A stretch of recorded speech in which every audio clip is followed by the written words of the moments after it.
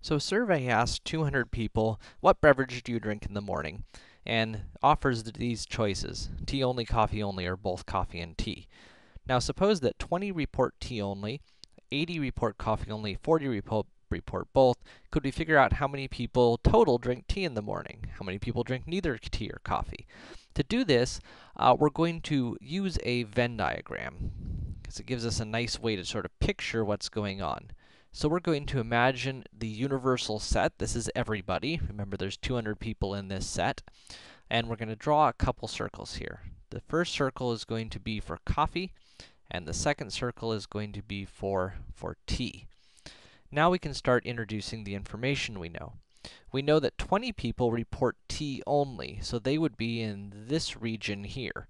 The part that only includes tea does not include C. 80 people report coffee only.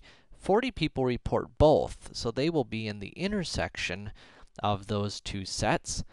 And notice that altogether we have 140 people there. We knew that there was 200 people total, and so that leaves 60 people outside of those two sets.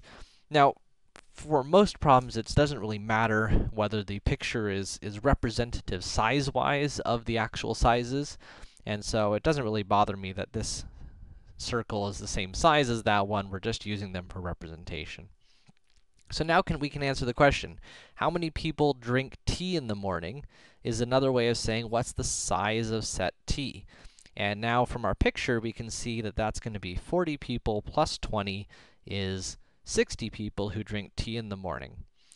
So how many people drink neither tea or coffee? So how many people are not in the union of those two sets? And we already figured out when we were counting up that because there's 200 people, the combination of the two sets contains 140, that there must be 60 people who drink neither coffee or tea.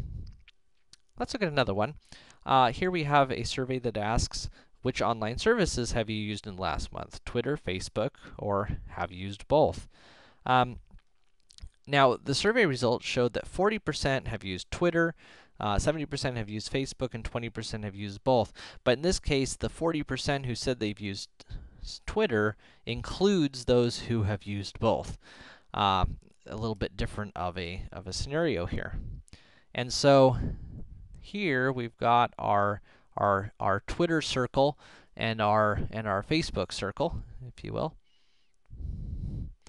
And we know that 20% of people have used both.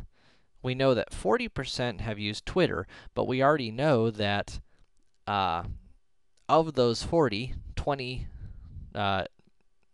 have used both, so that leaves 20% who have just used Twitter. Out of our Facebook folks, if we got 40% who have used Facebook, 20% have already used both, and so we have 50 who have only used Facebook.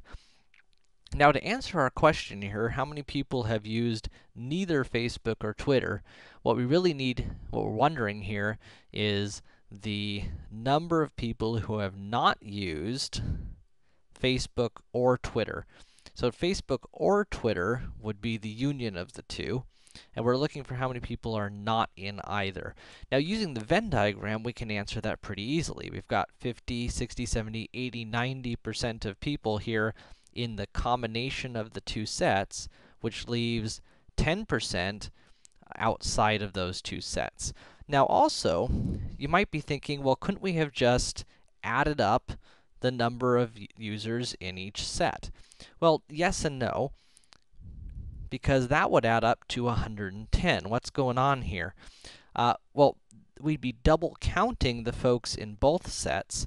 So if we were going to do that, we would need to subtract out the intersection of the sets to get our 90% in the union of sets T and F. And then the complement to that would be our 10%.